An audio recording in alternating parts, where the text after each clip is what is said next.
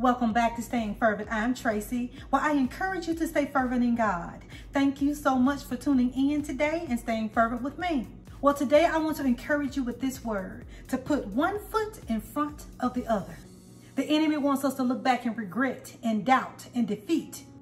But as children of the Most High God, we do not have to live this way. When God used Moses to bring the Israelites out of Egypt, he brought them to the Red Sea, and the only place for them to go was forward. So if something seems to be hindering you, something seems to be blocking you, I pray first of all that you take that situation to God in prayer, and on his command, move forward with no fear.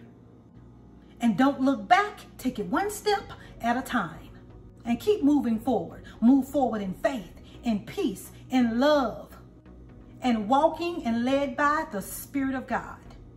And trust God that he's leading you and guiding you. He is the master shepherd that leads us and directs us which way to go. He says that the footsteps of a righteous man are ordered by him. Put it all in his hands and keep moving forward.